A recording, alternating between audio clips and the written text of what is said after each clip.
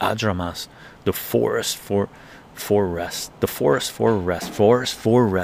Adramas, that's a great idea. The forest for rest.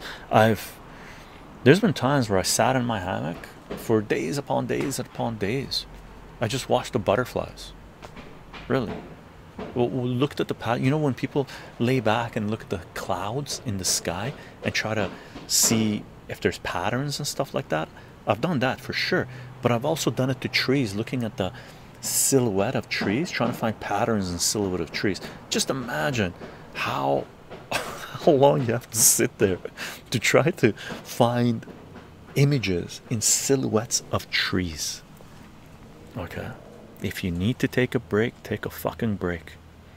Okay, are you ready? Yeah, referee asks, are you ready? Yeah. The wind, the songs of birds and insects, 100%. And you can figure out a lot of things when you're doing that. Really, I know I did. Shit, big time. Another place is take reading material into the toilet. Serious. Watch the dragonflies hunt. 100%, 100%. Cheryl, after 2 days in the woods and meadows this weekend, I highly recommend it. Go dancing. Go to a music, if you like music, go to a music festival that you camp out, right? Not that you sign, well, you can go into a hotel and stuff if you want, but camping, music festival, go dance all night. Pound the fucking dirt. I do.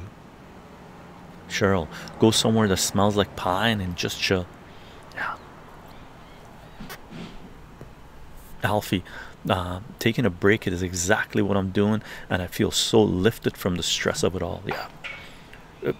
Alfie's on it. Bill, look, Sleepy Waves, go to my website, do a search for Bill Hicks break. Chycho Bill Hicks break.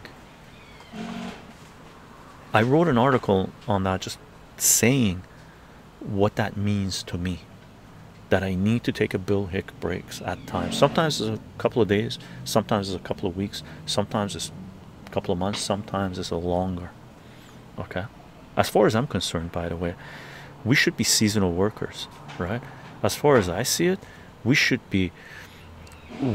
have minimum, take minimum 4 to 6 months off a year if you can, if you're going through some crazy periods, right?